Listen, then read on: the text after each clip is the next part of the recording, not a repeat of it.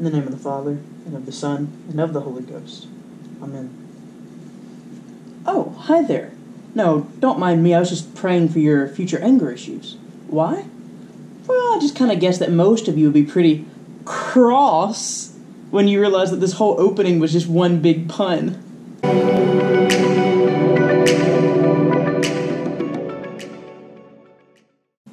So why do Anglicans cross ourselves? Well, the first reason is because it is truly a Catholic practice, with a lowercase c, obviously. Last week we talked about how to be lowercase c Catholic means to be truly universal, to do and believe what the Christian Church has always done and believed. And so crossing ourselves goes way back to the earliest centuries of the Church Fathers. It was the Church Father Tertullian in the early 100s, around probably one of the words that they crossed their foreheads every chance they got. In their going out and their coming in, before they ate meals, whenever they said hello, anytime they felt temptation, he said they would wear their foreheads out, making the sign of the cross. Now, the sign of the cross has since developed from just being on the forehead. It was that small at that time because of the great persecution that came against the church. Today, it is the whole body. So for those of you who don't know, the way that you make the sign of the cross is you do 2 fingers down and 3 fingers up. This represents the 2 natures of Christ, divine and human, and the 3 persons of the Holy Trinity, the Father, the Son, and the Holy Ghost. You pinch these fingers together, and you start with the head, and you say, in the name of the Father, and then you go to the heart, and you say, in the name of the Son, and then you go from shoulder to shoulder, in the name of the Holy Ghost, or Holy Spirit, if you like. Many people will then either end in the middle of their chest, or they'll kiss their fingers, some combination thereof. So altogether it looks like this. In the name of the Father, and of the Son, and of the Holy Ghost. Amen. And so part of that is deep symbolism. Apart from it being Catholic, apart from it being something that almost every church father attested and part of our practice for, since then that we know of, there is deep symbolism in the sign of the cross. So we start at the head, like I just said, in the name of the Father. Well, the Father is the head of the Godhead. He is the wellspring, the Eastern Church says. And then the Father sent his heart into our hearts, his Son, Jesus Christ. So in the name of the Father and the Son, and then of the Holy Ghost, from shoulder to shoulder, because the Holy Spirit is what strengthens us for service, but also he's what enables us to live the Christian life of servitude, to love others. And indeed, also, the Holy Spirit, being the 3rd person of the Trinity, is the spirit of love between the Father and the Son. And so we're able to enter into that fellowship. We're able to offer what the Bible calls the right hand of fellowship into the Godhead. Because Christ has lifted us up to that place, the Holy Spirit brings us into that relationship of love. The early church called it the perichoresis, meaning the great dance of love amongst the Trinity. So what is another reason for crossing yourself? So far, because it's Catholic and because it has great symbolism. Well, another reason is because it's a prayer. So in the name of the Father, the Son, and the Holy Ghost, whenever you say that, it should recall to mind the presence of the Holy Trinity. That the Father, the Son, and the Holy Ghost are always ever present with you, and that they delight in being with you. So the Father, we are inside of him and he is outside of us. Now this isn't pantheism, this isn't paganism, but St. Paul says that in him we live and we move and we have our very being. And so the Father is everywhere. He is outside of us and we are inside of him. We are his innermost thoughts of joy and love. And then the Son. We are in the Son as the Son is in us. He is the vine. We are the branches. And so Christ commands us to stay in him as he stays in us. We are his very body. And whenever we receive the Eucharist, he enters into our bodies. And he is in us as we are in him. So he is ever with us in that way, both in that we are part of him, but now he has entered into us. And then lastly, the Holy Ghost. Christ has sent his Spirit into our hearts, into our lives, And we've now become marked by it. No longer does the Holy Spirit just come upon people and sit there for a while like in the Old Testament, but because of Jesus Christ himself, the Spirit dwells in you. He is your ever-present friend and comforter and confidant. And so the sign of the cross is a prayer that reminds you that you are part of the perichoresis, part of the great dance and relationship of love. Another reason is because it wards off the devil. The devil is terrified of the cross. I mean, are you kidding? The cross is the symbol of shame to the devil because Christ took his shame on the cross and then flipped it around and shoved it onto the devil. The devil is humiliated by the cross. He is defeated by the cross. The cross is the greatest weapon against temptation and against spiritual oppression, against any time the devil or spiritual forces of evil come against you, anytime your flesh itself tempts you, make the sign of the cross and say in the name of the Father, the Son, and the Holy Ghost. Focus on his presence. And then that sign will frighten and terrify the enemy. Another reason why it does this is because the cross, in calling it the sign of the cross, we are making a theological statement. So in church theology and church history, a sign is anything that confers an inner grace through an outward means. It is almost the same thing as calling something a sacrament. Now, making the sign of the cross is not one of the 7 sacraments, and it is not necessary in any way for your spiritual health. But there is some grace conferred there. And how could there not be? Because Christ died on the cross. It is now the most blessed object in all of creation. For its God shed his blood upon it. And so now that symbol, which is the symbol of our salvation, carries in and of itself immense power through the mighty grace of Christ and his shed blood. Just like we, if you have the gift of wonders, or like the apostles whenever they performed miracles, it wasn't they themselves who did it. It was Christ's grace through them. Christ has now appointed the cross to be a symbol of salvation and healing. It is a blessing. You are blessing yourself.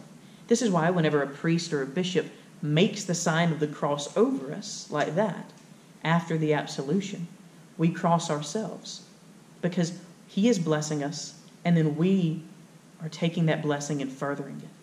Because also, too, we are a nation of priests. And so while the priest is the only one who has the power and the authority to pronounce the absolution, we as priests have the authority to bless, and to bless ourselves in this way if we so desire it and do this intentionally. It also marks you out as a Christian. Making the sign of the cross is a powerful, powerful tool of evangelism and apologetics. So if I go out in public and I'm eating a meal, and before my meal with my friends or with my family, I start praying over it, and then I say amen and dig in. Maybe where I'm from, in the deep south, the Bible Belt, most people will assume that you're a Christian. But for those of you watching maybe in New England or on the west coast of the United States, or if you're watching literally anywhere else in the world, just because somebody bows their head in praise before a meal or bows their head in praise in any situation doesn't mean that they're a Christian. They could be a Muslim or a Hindu or a Jew or maybe even some Buddhists. And as strange as it sounds, maybe even some New Agers or Wiccans. They tend to pray in weird ways too. And so crossing yourself, making the sign of the cross, lets the world know, guess what? I am a Christian and I am unashamed. I am a representative of God on behalf to the world because I am a nation. I'm part of the nation of priests, but the priesthood of all believers. And so I'm going to represent my God to you through my acts of loving prayer that you may see me do. And then I'm going to cross myself to let you know that I'm a Christian. It also gives people the opportunity, if they've been wondering about Christianity or if God is moving on them in an especially powerful way, to come to you and ask you, why did you cross yourself? What does it mean to be a Christian? Are you a Roman Catholic? Are you an Orthodox? Are you something else? Which we're Anglicans, but anyway, it gives you that opportunity to share the gospel in a way that maybe you didn't have the chance to before. And not just does it mark you as a Christian, it marks you as a non-heretic. Because by itself, like I said, it is a Trinitarian prayer in the name of the Father, the Son, and the Holy Ghost. And so you are a Trinitarian, non-heretical Christian. And so these are all really good reasons about why we cross ourselves. But did you know that it's also biblical? In Revelation chapter 7, verses 2 through 4, which I'll drop in a link down in the comments, or actually I just encourage you to pick up a Bible and look it up yourself. It says that in the end times, in the end ages, Christ's members will be sealed by his marking. Well, what is the symbol? What is the seal of Christ? It is his cross. And so we are manifesting a future reality into the present on ourselves. But not just that, we are manifesting the current present reality into the outward world. How are we doing this? In 2 Corinthians, St. Paul writes that we are sealed and anointed by God. Anointing always happened on the head. It was always something that was poured over on top of somebody, and then it ran down them. And then the Bible commanded the ancient Jews to seal themselves with their right hand, which if it's mirrored, this is my right hand, I'm using it across myself, with their right hand and their forehead, to seal Scripture there, and to show people that they were members of God's covenant community. And so on the inside, we've been anointed and sealed by Christ's Holy Spirit. And then we are showing that with our right hand and our forehead, that we are his children. So I encourage you, please, if you don't cross yourself, start crossing yourself. When can you cross yourself? That's a good question. Typically, there are certain times during the liturgy that people will cross themselves. If you're new to Anglicanism, or if you've never visited a liturgical church, just kind of look around and you'll start to see people cross themselves, or you'll see the priest cross himself, and that is an acceptable time to do so. Other people, like myself, I tend to cross myself anytime the Trinity, or the name of the Father, the Son, and the Holy Ghost, or the Holy Three, or any other name it goes by is mentioned, to remind myself that I am a Trinitarian Christian by the grace of the cross. And then also, I cross myself after most blessings of a meal, after most personal prayers, and then if I feel tempted, or whenever I go into a situation that I feel like I'm going to have to struggle with something greatly, or even if I just feel sad and low, I cross myself because I bless myself, because I want Christ's blessing through me onto myself, because I love him and I don't want there to be anything that I experience in this life without him. That's the last reason and the last how and when and why to cross yourself. Is that we should not want to go through anything in life without our beloved. And he is our beloved. He is our spouse. We are his bride. And so we should want to go through every moment of this amazing, beautiful, blessed life that he has given us as a grace gift, with him at our side.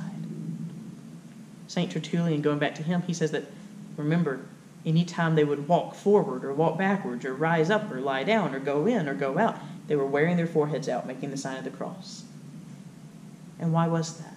Not just for all the reasons I just now mentioned, but also because they wanted to bring their beloved with them. They wanted to remind themselves that, hey, yes, Christ is with me and I love him, and it is by his grace that I'm here, and I want to do all things with him.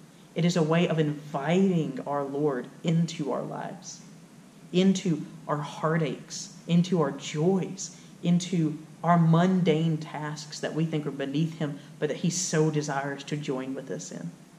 So I encourage you, go out and make the sign of the cross. Make yourself a cross-living Christian. In the name of the Father, and of the Son, and of the Holy Ghost. Amen.